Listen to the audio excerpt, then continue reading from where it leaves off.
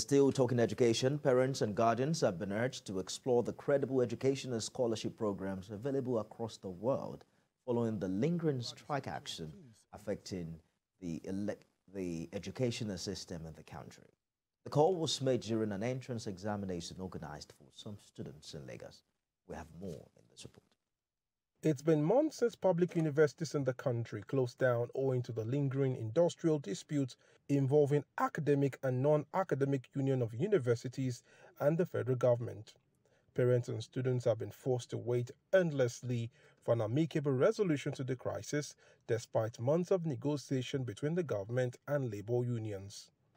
An educational organization, Goodmost Learning Center Africa, is however presenting opportunities for scholarship programs abroad amid the current educational crisis. Goodmost Learning Center is a sixth form academic school.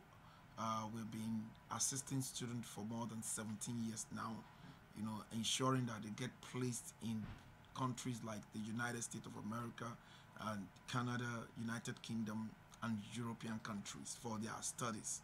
In the last 5 years, we have assisted more than 800 students, and in the whole of Africa and in Nigeria alone.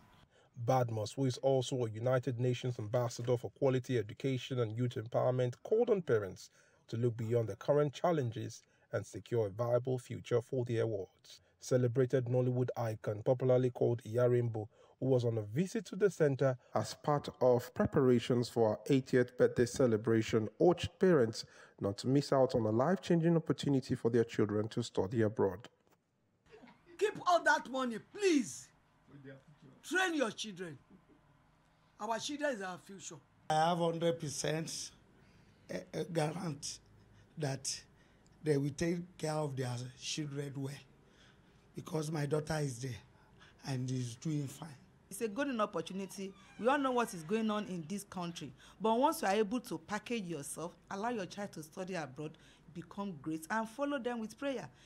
More than 30 students will benefit from the scholarship program, which will see them gain admission into Turkish universities.